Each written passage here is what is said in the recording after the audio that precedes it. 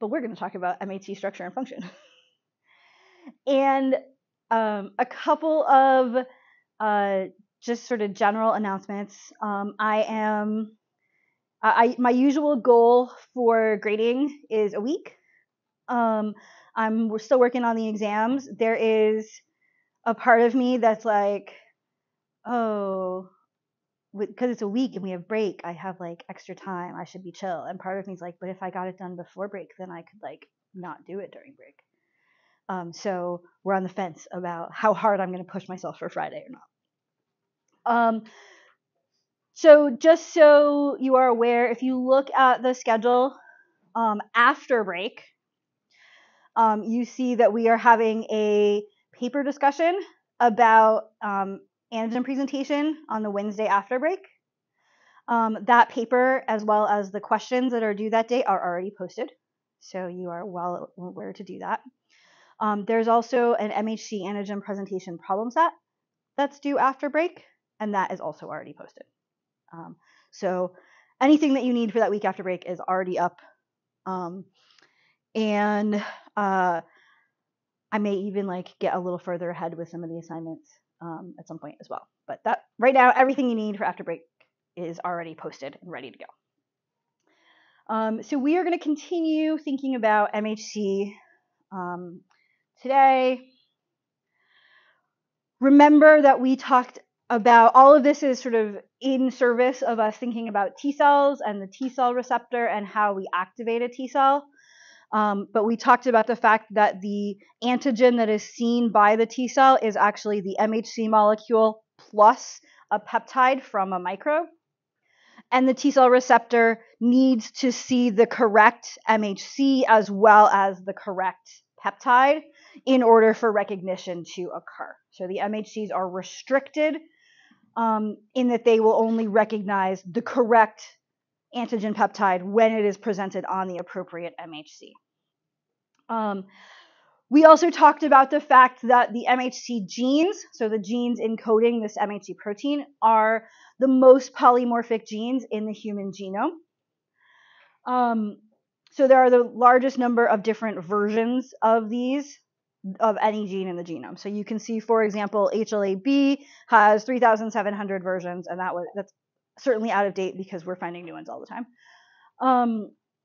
Which means that we each have probably different HLA-As, Bs, and Cs, and we each probably have 2 copies, one from our mom, one from our dad, that are all different. So for MHC class 1, which is A, B, and C, we probably have 6 versions, each of us. For DP, DQ, DR, again, we may very well have 6 versions, each of us, different ones from our mom and our dad. And we mentioned that this is something that's really important in transplantation. When we're doing transplant matching, we are actually trying to match you to a donor who has the same MHC types as you. And so you may now suddenly have a greater understanding of how challenging it can be to find an appropriate match for transplantation. And we also talked about the fact that the differences between these different MHC molecules really are centered on this pocket that binds to the peptide. So what you might imagine is if we had a different MHC that wasn't the mint green one, this pocket would be slightly differently shaped. And so perhaps the little circly amino acid at position like 2-ish, I'm guessing that's position amino acid number 2 in this peptide. This MHC can bind any peptide that has circle amino acid at number 2. But a different one might have a shape where it binds a square at position number 5. Like the shape of this pocket might be different. And so a different set of peptides could be presented. And we talked about the fact that we each have, these 6 class 1s, 6 class 2s on the surface of our cells that are being codominantly expressed. They each have those slightly different pocket shapes, which allow them to present slightly different peptides. So each of us can probably, when we chop up the proteins from a particular microbe, each of us can probably present at least one peptide from that microbe. At least one of the many, many, many peptides that come from that microbe will fit one of our 6 MHC class 1s, but we're all likely presenting a slightly different peptide. That means that we're going to make a slightly different T cell response because the T cell is responding to the MHC plus peptide, and that T cell response might be better or worse. And so the specific MHC type that we have will dictate whether or not we have a particularly severe course of disease or a particularly mild course of disease. That will differ from infection to infection, and that could suck for you to have the bad type of MHC for a particular microbe. But as a population, it's good because somebody has the right kind. There's no microbe that can kill us all because somebody is going to have the right combo of MHCs to present peptides to make a good T cell response. Yeah, Grace? Is the severity of the infection dependent on how tightly the T cell binds, or is it? So one thing I'm doing here is I am a little bit oversimplifying in that there are lots of reasons why there's differences in severity. MHC is one piece of it, although it's, I think, a piece that people underestimate. It's pretty big. The exact reason that the T cell is a good or bad T cell is something that people debate a lot. Affinity, which is what you're talking about, the strength of binding is one piece of it, but there are some other pieces that people debate. And so I talked about the idea that it's really important that we have this diversity amongst MHC in our population. I told you a little bit about the sweaty t-shirt experiment last time, with the sort of, people potentially preferring partners who have very different MHCs than them. And I showed you data like this, where we looked at the idea that different HLA types could give you different outcomes with the same infection. And so here we see slow or rapid progression to AIDS following infection with HIV and high or low amounts of virus. And so really this is just data giving you an example of what I showed you before, that certain MHC types are going to be better or worse for you with certain infections. And so you might say, well, I wish I had HLA-B27 because B27 is particularly really good for, a good outcome if we get HIV. You might think, man, I wish everyone in the population had HLA-B27. That would be great. But there are lots of other diseases that are associated. HLA-B27 is going to be particularly bad for some microbes.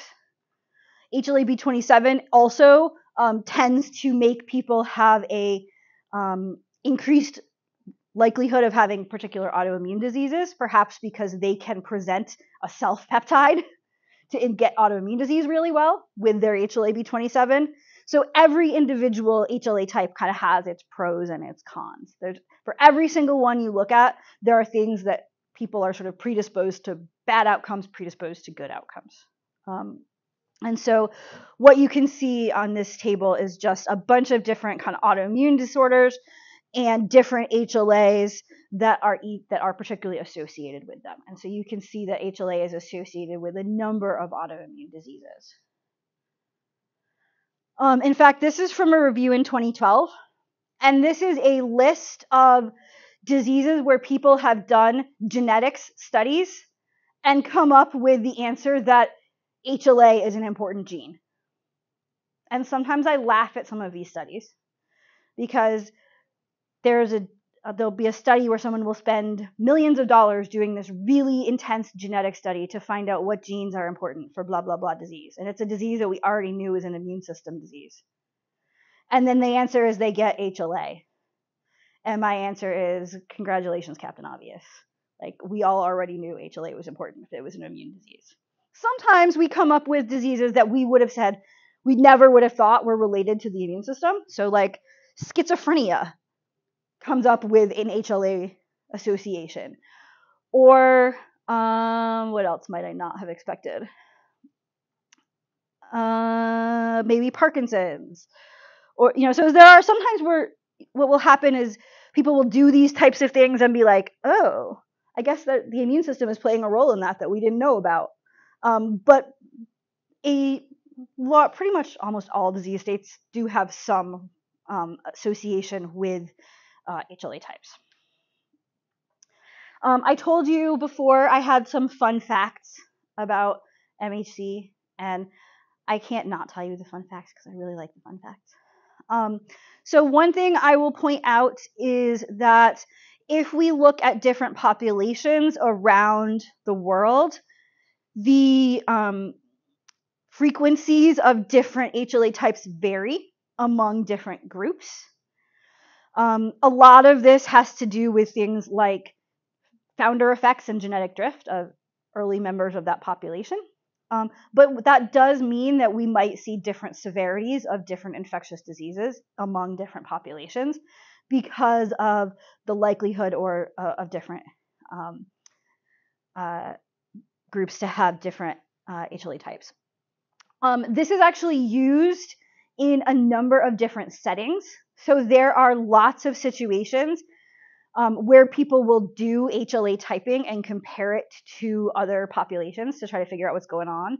When you see things like some of those, crime scene investigations, that the DNA from the killer has a 1 in however many thousand chance of being the same as this other person, it's because they did HLA typing. And they were checking, does the HLA type match? And what's the probability of that kind of matching? You can do HLA typing works really well for things like paternity testing.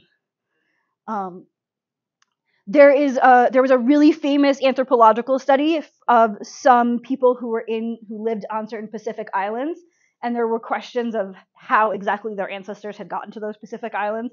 Had they sort of come this direction, or had they come this direction? And the way that the anthropologists actually figured that out was they did HLA typing and figured out which populations they were most closely related to of others. And so HLA typing is used for all sorts of things genetically because it is such a nice, unique individual fingerprint.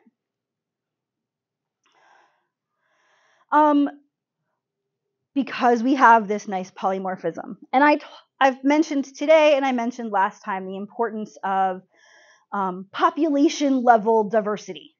Why it's important that these are the most polymorphic genes in the genome. And so the last sort of set of fun facts I want to tell you about is what would happen if our MHC genes were not super diverse among our population. There are a few examples we know of in nature where an organism, so of course these have to be examples in a type of vertebrate because we're talking about vertebrate immunity here. There are some examples where we know that there are organisms whose MHCs are not diverse in this sort of ideal way. So I want to tell you about two sort of organisms who do not have diverse MHC and what the consequence seems to be in those organisms. One of those organisms are cheetahs. So here you can see some of the pictures of cheetahs from going to cheetah rescue in South Africa.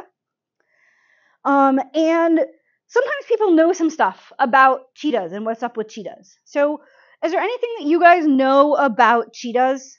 And the cheetahs are quite endangered and sort of why they might be endangered or what's going on with cheetahs and being endangered?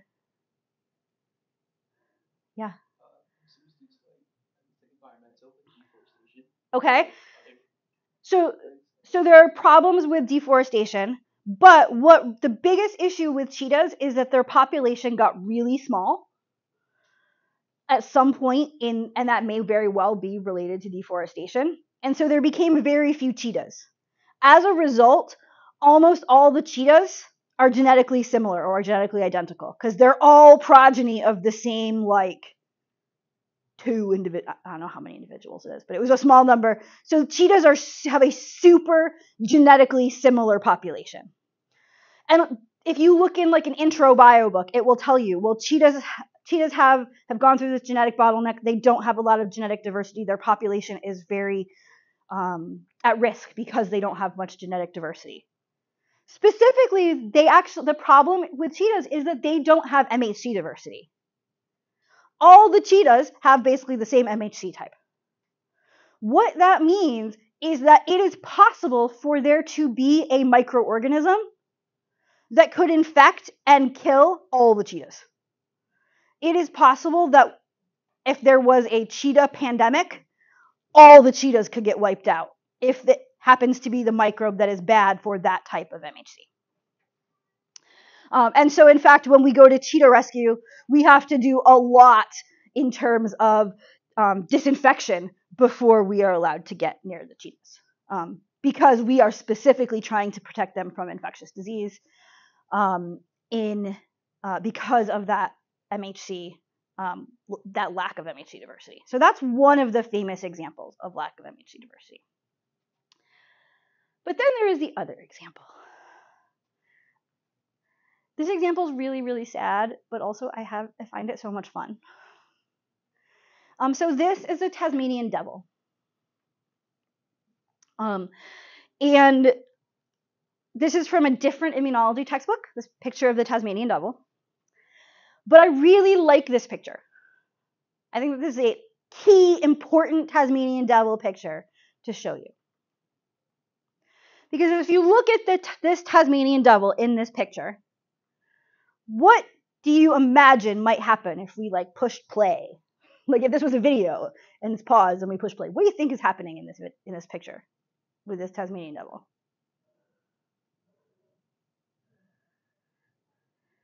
Yeah. He's maybe doing some sort of threat display. What's he going to do next? And what's he going to do when he attacks? Bite. He's going to bite you. If you look at this, you're like, my conclusion from this picture is that Tasmanian devils are very bitey animals. Can you see how we could get that conclusion from this picture? And that is actually really true. If you go to the Wikipedia page about Tasmanian devils, it's uses the word bite a ridiculous number of times because many of their interactions with each other involve biting. They bite each other all the time. Biting is their thing to do constantly. Bite, bite, bite, bite, bite, bite, bite, bite, bite. And particularly sometimes they bite each other in the face. So I like this because here you really think about that Tasmanian devil biting. Now, I have to kind of give you a little bit of an example right now of something. And you're going to laugh at me when I tell you this, but I promise I got a reason for this. Let's imagine I had a terrible skin tumor on my hand. Okay? Just absolutely terrible coming off my hand. And I walked over and I wiped my hand on Grace. Would Grace get cancer for me doing that? So you're all shaking your head. No. Why not? Yeah.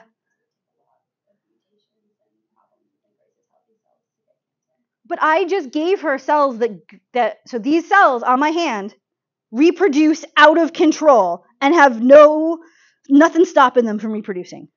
So I wipe them on Grace. They're not going to give her cancer? Even though, why not?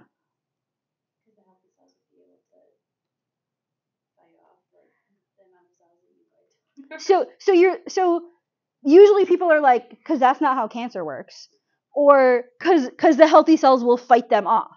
In fact, the reason is because if that happened, Grace's immune system would recognize those cells as foreign, my cancer cells as foreign, and kill them.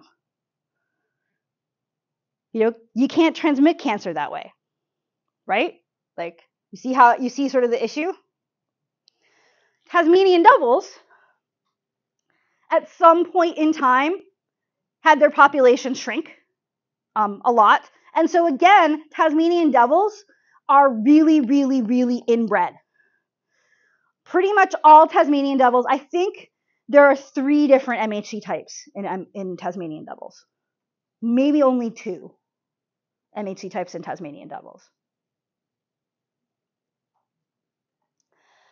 And what has happened is that some Tasmanian devil, sometime in the past, got a face tumor. And these animals spend a lot of their time biting, particularly biting each other in the face. And their MHCs are all the same. As a result, Tasmanian devils are actually probably going to go extinct because of a transmissible face tumor that is transmitting from Tasmanian devil to Tasmanian devil that their immune systems cannot repel because they all have the same MHC. And so they are not recognized as foreign cells, and they are actually staying on the Tasmanian devils and leading to this tumor that very well may, like I said, make these animals go extinct. I mentioned that there are a couple different types of MHC in Tasmanian devils. There actually are 2 separate tumors with different MHC types. So basically everybody's susceptible to face tumor. And it's pretty serious and pretty severe. And so these are the types of things that we are protected from because we have such diverse MHCs in our population. And if something were to happen where we would not have those types of diverse MHCs in our population, then these types of issues would arise and become problematic for us. So specifically, when we think about MHC and MHC diversity, we have to think a little bit about the genetics of MHC and MHC diversity. And one of the key reasons I have to talk about this is that as we talk about MHC and antigen presentation over the next few lectures, and as we talk about T-cell responses, because of course T-cell responses are related to MHC, I'm going to sort of phrase things with the correct nomenclature. And that nomenclature actually tells you some things. And so sometimes, like when I give you a question on a problem set, or when I give you a question on an exam, when I tell you some information about the MHC type, I'm actually giving you a lot of info if you know what the nomenclature means. So we have to talk a little bit about what some of that nomenclature means. And some people despise this. But I promise you, it is actually pretty important. And it will, and even if you're like, it's not important for me ever after this class, it's important in this class because to understand certain problems fully, you need to know what I'm talking about. So this is the part of the genome in humans that encodes the human MHC. And when we talk about the human MHC, we often refer to it as the HLA locus. So HLA means MHC in humans. And it's because the people who discovered MHC in other animals and the people who discovered HLA didn't originally know they were studying the same thing. And they were using 2 such different models. You wouldn't have ever thought that you were studying the same thing. This is on the short arm of chromosome 6, as I mentioned to you last time. And on that region, we have 3, or on that short arm, we've got 3 regions, the class 1, class 2, and class 3 regions. The class 3 region does not actually have things that we think of as MHC genes and MHC proteins. It just happens to be in the middle of this part of the genome. But the thing that is kind of interesting and important about it is that most of the genes that are there are related to the immune system. And so they're not MHC, but they're other immunologically important things. So for example, all of the complement proteins are encoded in genes there. And a bunch of important cytokines and some other proteins that are immunologically important are all there. So that's kind of just the reason to mention it. We're really not going to say much more about it in any other time. Then we also have the class 1 and the class 2 regions. The genes encoded in the class 1 region are called class 1 MHCs. The genes encoded in the class 2 region are called class 2 MHCs. And for human, the class 1 MHCs are known as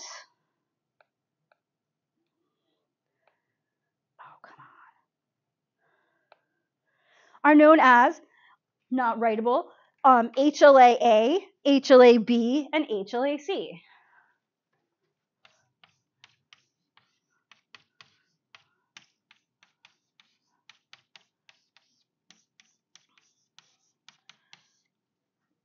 So if I ever tell you something about HLA-A, there are a couple things you know. One, because it has HLA in the name, it's something about human MHC.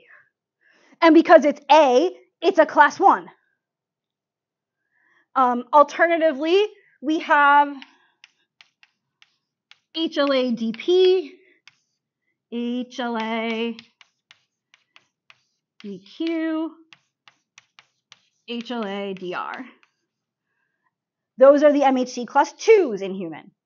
And you can see that after the HLA part, the class 1s have one letter, and the class 2s have two letters.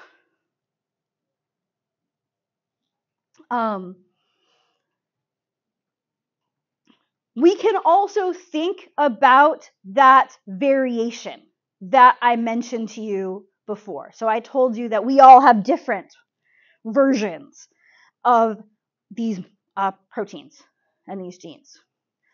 And so we also can think about the nomenclature that we would use for the different versions. So we might call a version of HLA-A that I might have, we might call it HLA-A1. And if we looked at a different version that was perhaps, maybe I got HLA-A1 from one of my parents. And if we looked at a different version that I got from another one of my parents, it might be A2. And if I looked at a different version that somebody else in the class has, it might be 33. The different versions are indicated by a number. If you look at some of the literature now, there's this like number star system. I'm not getting that deep into it for us. I'm just going to say it's a number. So you each have 2 HLA-As and they're some number. And if you really wanted to, you could go online and like get a list of all the HLA-As and like figure out which ones you had or things. But so that's what they are. That's how it works. Pretty straightforward, right? This makes a lot of sense. One other thing that I'll mention here, I'm probably going to come back to this at the end today. I'm just remembering how I organized the slides. Oftentimes when we talk about these and when we think about some aspects of MHC molecules, we also talk about this region of the genome as being what's known as the longest haplotype in the genome.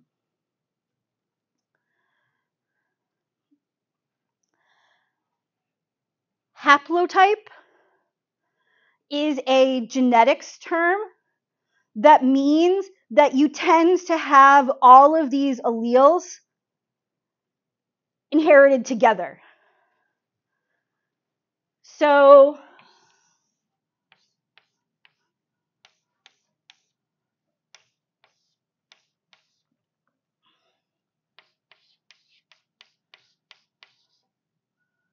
let's see.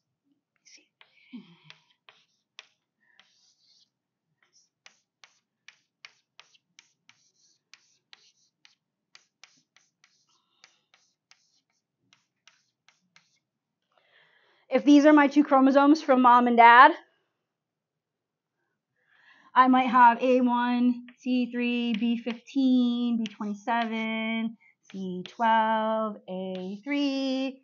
I'm just making up random numbers.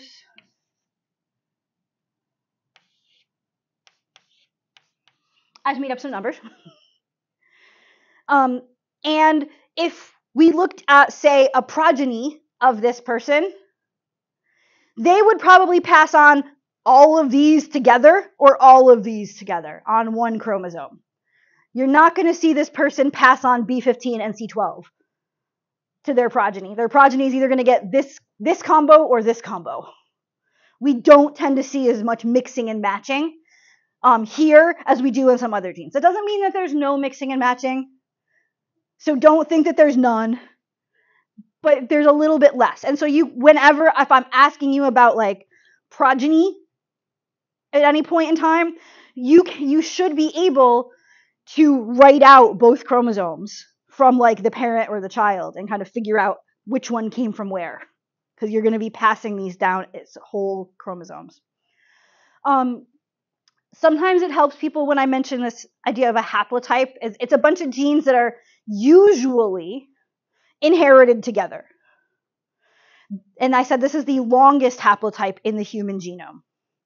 The second longest haplotype in the human genome, just for comparison's sake, sometimes this like makes it click for people, is the hair color, eye color, skin color haplotype. So that means that usually you can sort of, as a stereotype, think about super pale skin, blue eyes, and blonde hair going together, because those genes tend to be inherited together. Not all the time. Sometimes you can have somebody with super pale skin, blue eyes, and not blonde hair. But though that's the second longest set of genes that tend to go together. So it's not 100%, and you can all think of examples of places where it's not 100%. But more often than not, you're seeing some of these genes traveling together. Does that make sense? Okay. So this is how we do the nomenclature in humans. We also have to talk about how we do the nomenclature in mice. And the reason why this is important is because most of the problems I'm going to give you when we think about MHC or T cells are going to have to do with mice. And so you're going to have to know what the nomenclature means to know what's up with mice. People were looking at weird proteins on the surface of blood cells in humans. So they were the human leukocyte antigens, or HLAs. In mice, they were doing experiments where they were crossing mice and then trying to transplant pieces of skin. So it was about skin transplantation. Why you would ever think fun proteins on human leukocytes and mouse skin transplants had anything to do with each other, that's why these things have totally different sets of names. And so they would do things like this. They would start out with mice of two different strains. We might say this mouse is strain of this has this little superscript B strain. What it means if a mouse is of a particular strain is that it is homozygous for some of those genes. So that means it's got two copies of B. So if I had to write out its chromosome from its mother and its chromosome from its father, I'd write out the same thing, this B, because we have this inbred strain. This one is the K kind, so it's going to be K and K. So these are two completely genetically different strains, but their parents were genetically identical, and everybody in their lineage was of this strain, and that's been going on for lots of years. So they would do things like crosses, where they would take one mouse, say this orange one, that was of an inbred strain with totally known genetics, and one mouse like this yellow one of a totally inbred strain with known genetics, and they would cross them together. So they get this mouse that was genetically half orange or half B and half K. And if I were going to write out write out genome things, I would know, well, like one chromosome has to be this kind, and one chromosome has to be this kind, because I know that's who the parents are from. And then they would do things like do skin transplants of patches of skin between all of these animals. And when they did that, they saw some interesting results. Please note, sometimes I talk about this information, and students take some really wacky things home from it. What I want you to know or to remember about these experiments is these experiments were done in inbred mice. The things I tell you that happen in these experiments in inbred mice will not necessarily happen in you, because you are an outbred person, which means your parents are not like all genetically identical strains with both of their chromosomes all the same. So because you're outbred, this doesn't work for you, but it works for inbred mice. So what they found is that if they took the orange parent as a donor, they took a little piece of skin from that orange parent, and they gave it to another mouse, genetically identical orange, the skin transplant would work. They gave it to a completely different mouse, like the yellow mouse, the transplant wouldn't work. And if they gave it to the progeny, then in fact, it would work as well. This does not mean you can have a kidney from your mother, necessarily. Doesn't mean it's going to match perfectly. In inbred mice, it would. In you, might not. Same thing, if we use the yellow parent, The yellow parent could donate to other yellow mice, could not donate to orange mice, and could also donate to the progeny. And the progeny could donate to more progeny who were both B and K, or both red, orange and yellow, but could not donate to either parent. And so the idea was that, okay, so in this one, this B is self, and this one's got B in it, so that works. Here, K is self, and K is part of that, so that's okay. But here, to be self, you have to have both B and K, and it won't work to go into either parent. And experimenters did more and more complex genetic crosses and transplants to try to figure out what was the gene that was important here for the matching. So they were just doing all these different crosses and then skin transplants. And they were specifically trying to understand if they're thinking about compatibility of the skin. And skin is a type of tissue. So if you think about anatomy and physiology, is there a word that sometimes comes up when we think about tissues? Like, what's the study of tissues? Like under a microscope. What? Histology. So usually histo tends to be something about tissue. And so they called this the histocompatibility locus. Are the tissues compatible or not?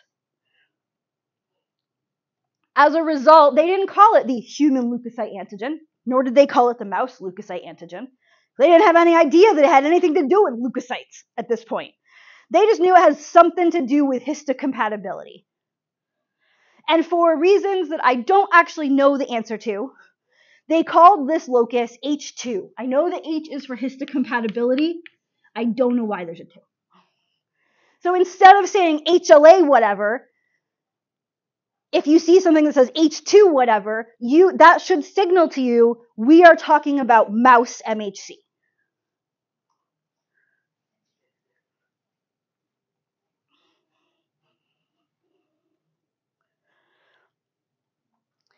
And this is the H2 locus in the mouse. It's not chromosome 6, it's chromosome 17, but that really doesn't matter for your purposes. Just like in humans, there's a class 1, a class 2, and a class 3 region. The class 1 technically is like split.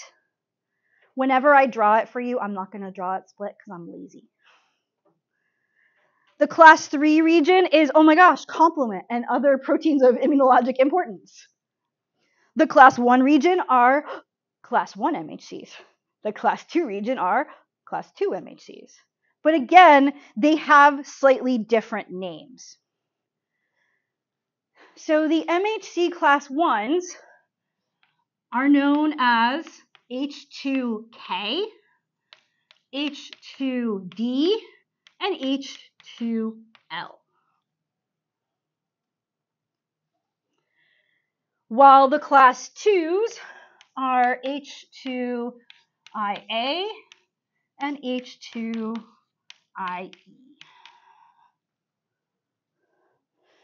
So when you see H2, there should be an alarm bell in your mind, just like that alarm that's going to go off on all our phones at 2:20, that says mouse MHC is what we're talking about here. If then there you see a K, a D, or an L written like this, that should tell you we mean class 1. If you say IA or IE, that means class 2. Note that again, happily, class 1s are 1 letter, and class 2s are 2 letters. And I'll just draw out KDL. Yes, I'm not going to split them because, like I said, I'm lazy.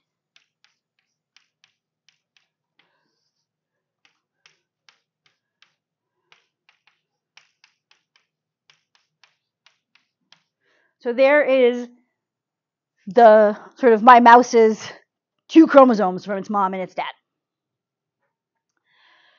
Just like with humans, we could give names to the versions of the mouse's particular, which version of K does this mouse have? which version of D, which version of L. Just like we said that I might have A1 and A3, we could figure out what version it is for the mouse. The problem is that the way we name versions here is not with numbers. It's a way that people find really wacky. Everyone hates. But realize it's the same parallel of what the number is doing in the case of human.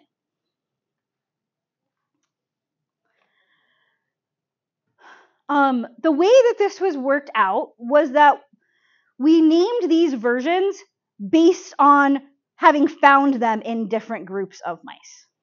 So, for example, some researchers use the black 6 mouse, C57 black 6. And somebody sequenced the genome of the black 6 mouse. And remember, the black 6 mouse is totally inbred, so its chromosome from its mom and chromosome from its dad look the same. So it only has one version of K, it just has 2 copies of it, and one D and one L. And we just picked a name for those. And we picked the name B. That's one I can remember easily because I remember B is for black, and those are the black 6 mice. And so I know that C57 black 6 mice are what are known as of the H2B haplotype, like this. So you can see how I write H2B like this. That means if I see that nomenclature, that means I know that the versions of L this mouse has is called L of B. And the version of D is D of B, and the version of K is K of B. And the version of IE is IE of B. The version of IA is IE. So if I just see the word H2B, I know that I could write out the chromosomes to look like this. And I know that if I went to the New York City subway and caught a mouse and sequenced its genome, and I found that it had this K, the same exact kind of K, I would call it K of B. And it was K of B was defined as the version of K that these mice have. Similarly, I spent a lot of time in graduate school using a mouse called a Balb-C mouse. The Balb-C is written out here. Balb-C mice are of the H2D haplotype. So if I were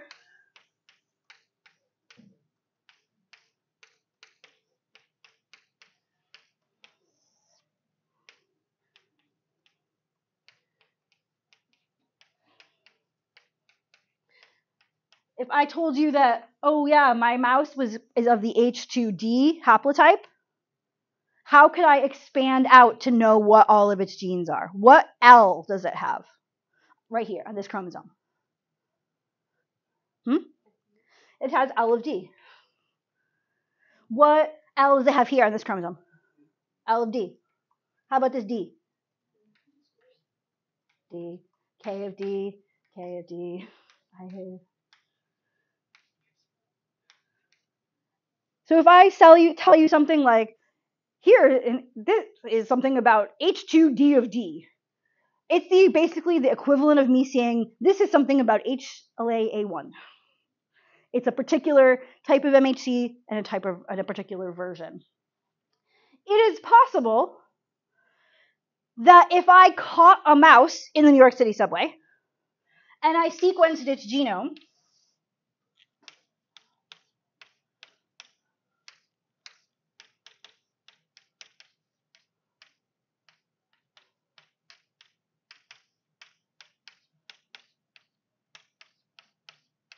it's possible if I sequenced its genome, I could find out, well, it has, from its father, it got the K version that was in black 6, so it got K of B. And from its mother, it got the version of K that's from this mouse, K of D.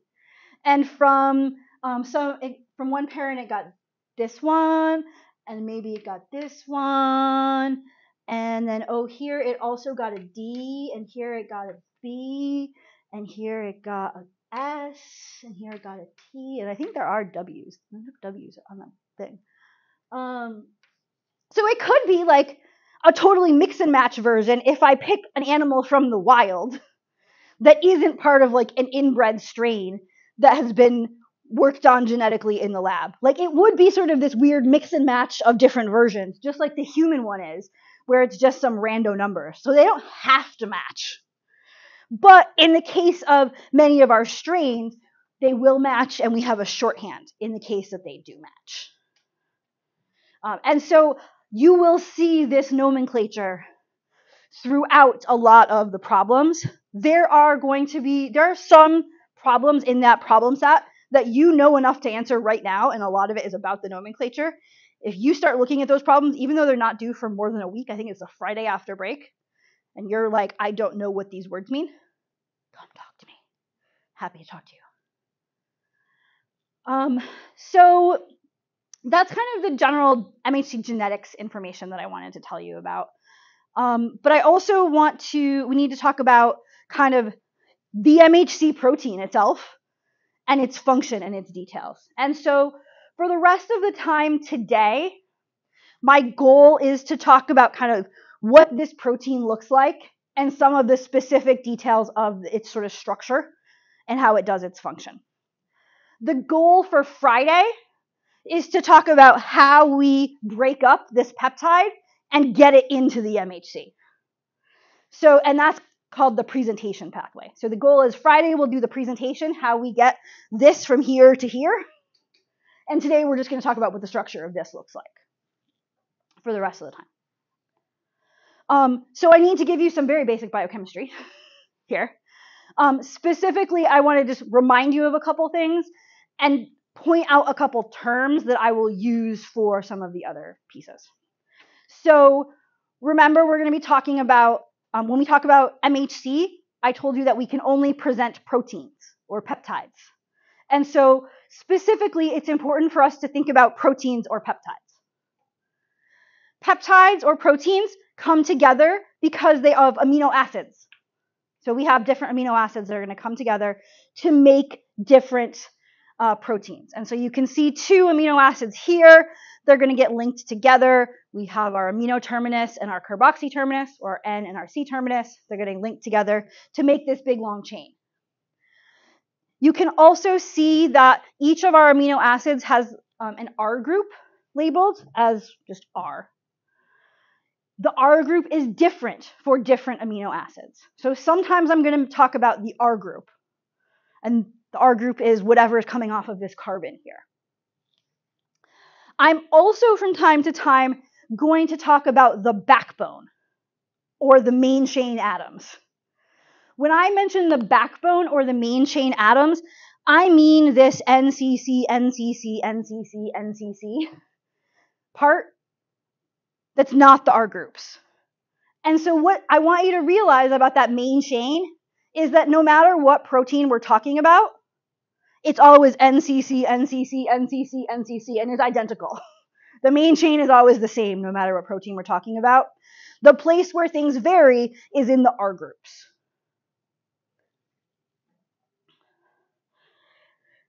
There are 20 major amino acids, and the place they all differ from each other are in the R groups, which are shown here.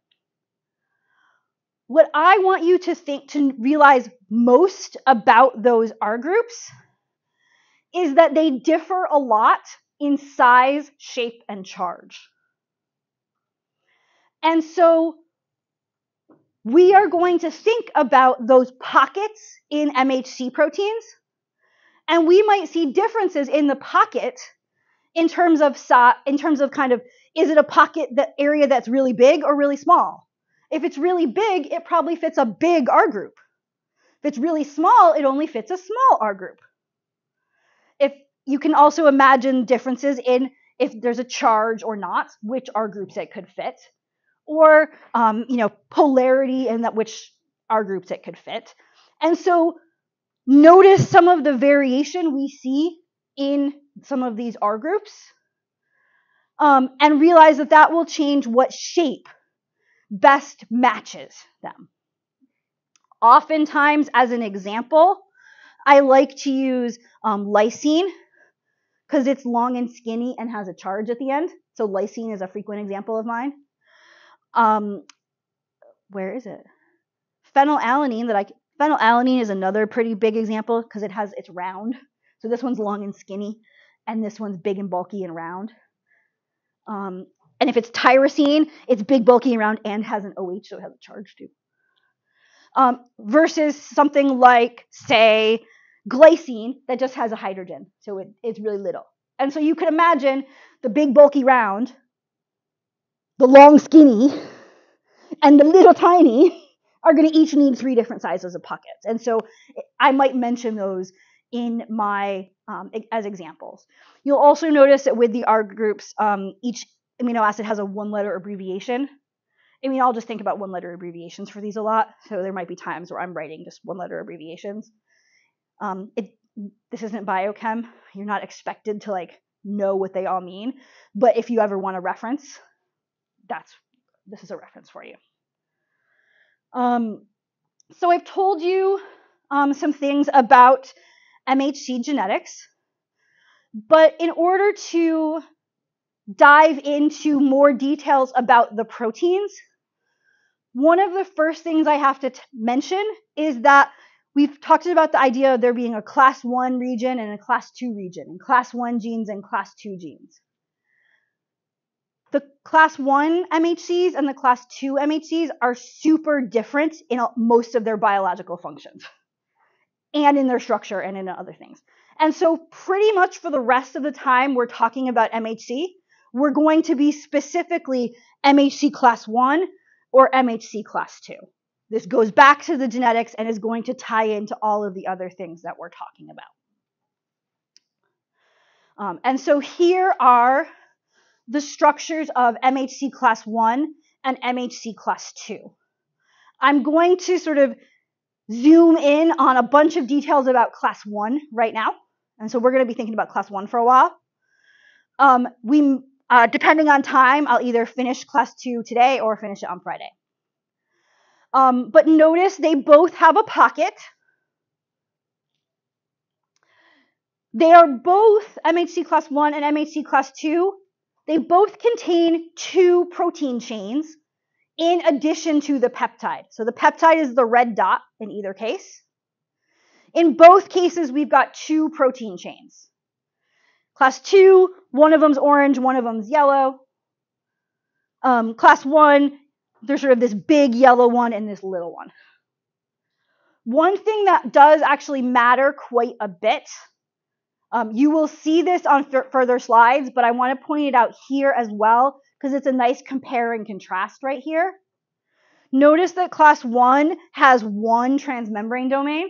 It only passes through the membrane once. So this big yellow part passes through the membrane. This little yellow part does not. You can also note that this little yellow part isn't actually touching anything. It's not covalently linked to any other pieces here. Whereas class 2, you can see the 2 transmembrane domains. And you can see kind of that these 2 parts are really 2 separate proteins. You can also see that some of these are drawn as nice little rectangles. Those nice little rectangles are the immunoglobulin domains that we've seen before. So that is that same protein structure we've seen before.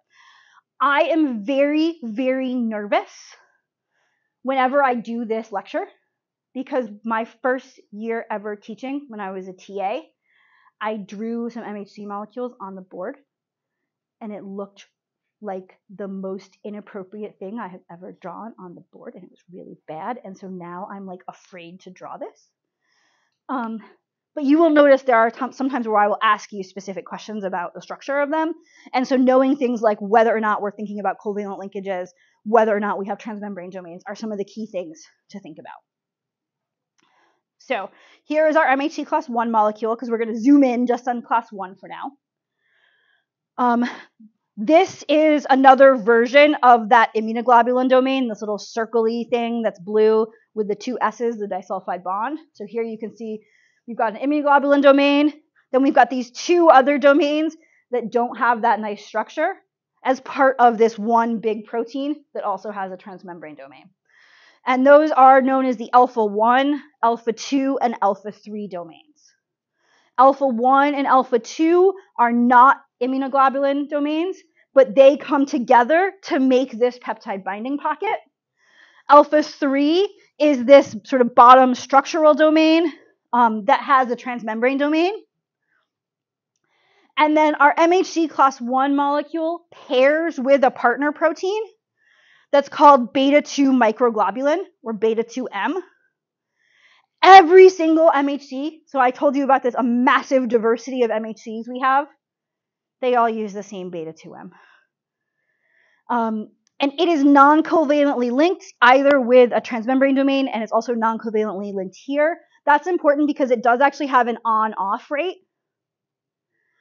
MHC class 1 only folds correctly like this when it has a peptide in the groove and when it has beta 2M.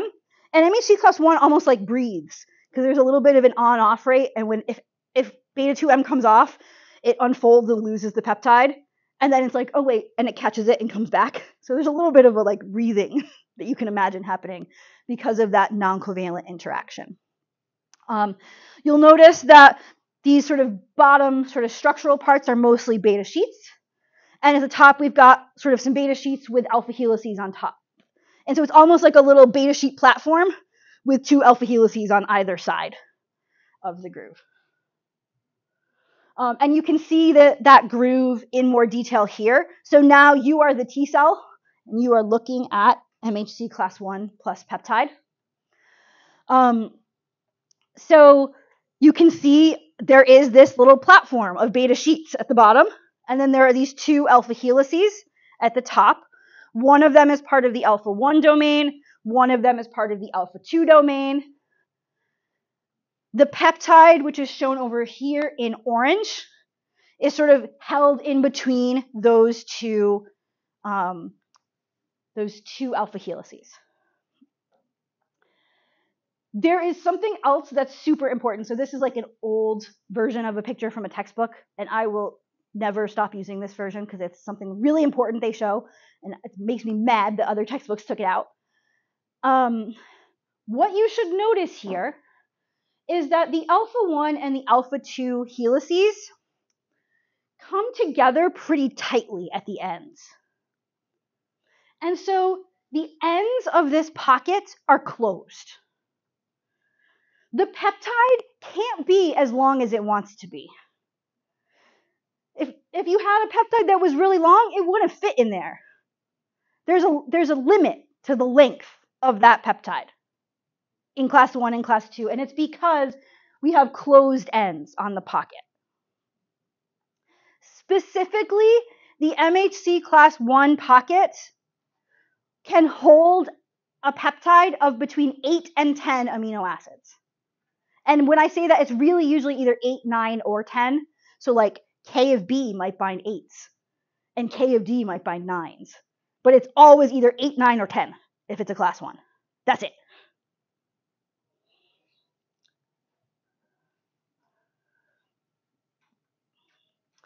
The other thing, so this is a version of this from your textbook. I'm going to show you a similar image on the next slide from another textbook to make the same point, is that if you actually look at that pocket or that binding groove, or what's called here the cleft is making interactions with the R groups on the peptides. So when the MHC peptide is binding into the pocket, the things that it's actually looking for or binding to are the R groups. And you can see that here as well. So you can imagine these little shapes are those R groups of the different shapes I showed you before. The pocket is going to have corresponding little shapes to bind to those R groups. They aren't all going to point down towards the pocket, only some of them are. Like here, perhaps it's numbers 2 and 7. And those are going to lock the peptide into the pocket. The rest of the peptide will be up so the T cell can see it. And those individual amino acids whose R groups are really binding to this pocket are known as the anchor residues. So in MHC class 1, we have anchor residues that have specific amino acids whose R groups fit the pocket perfectly. And the MHC class 1 molecule can only present peptides if they have the right R groups in the right places in order to match sort of the anchor residue for that type of MHC. And so you can see this here as well. This is a pretty cool experiment. Some people took some MHC molecules. They took 2 different kinds. You could imagine this being like K of B and K of D, or A1 and A3, whatever. They took 2 different MHC class 1s, and they did some experiments where they pulled all the peptides out of them. And when they pulled all the peptides out of version number 1, they found that they were all super different, except they all had a leucine or isoleucine at position 9. They all had a proline at 3, and they all had a G at position 2, right? And so they said, aha, for this MHC type, the anchor residues are G at 2, P at 3, I or L at 9. And the pocket must have a shape that those particular R groups fit really nicely. And then they looked at a different kind of MHC, and they said, aha, and this one is either isoleucine or valine, and it has to be a tyrosine at Y. And so they said, okay, so that the anchor residues here are tyrosine at position 2, isoleucine or valine at position 9, that probably is what the shape of the pocket is like, and that helped them understand what was going on with the anchor residues. I'll also tell you the pocket.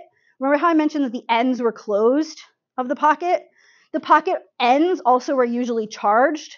So usually one end is negatively charged so that it can bind to the positive that's on the amino terminus.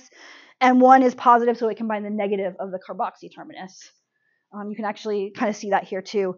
Technically, we should also have some charges in here to correctly interact with the N and C termini.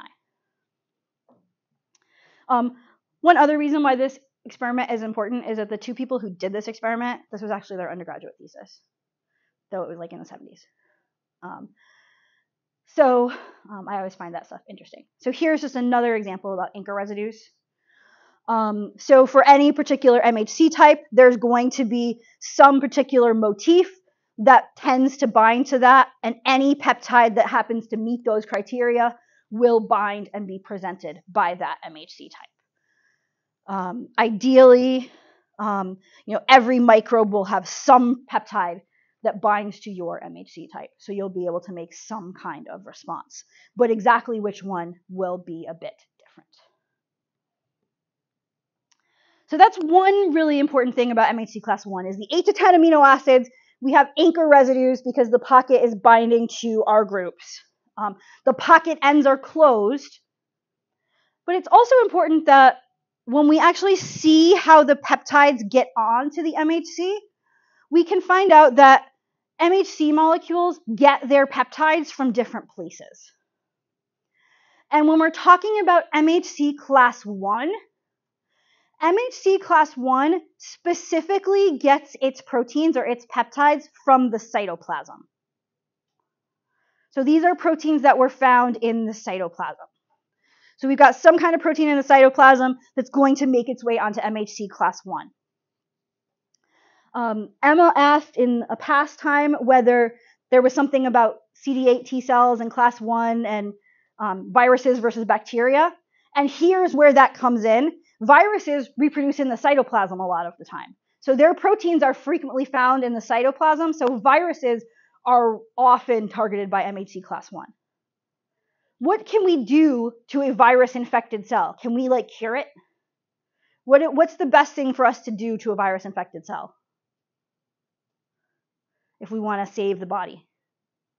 Yeah. So we might want to have an antiviral state but really that's going to the neighboring not infected cells. What are we going to do about that infected cell if we want to save our body? What are you going to do? You're going to kill that cell. And so in fact, MHC class 1 is looking for cytoplasmic peptides, and MHC class 1 specifically presents to a CD8 T cell, which is the killer kind of T cell, so that we can kill something with this bad peptide in its cytoplasm. So class 1 is presenting cytoplasmic peptides, is presenting specifically to cytotoxic or CD8 T cells. Oh, I'm really going there. Oh, yeah, I'm going there.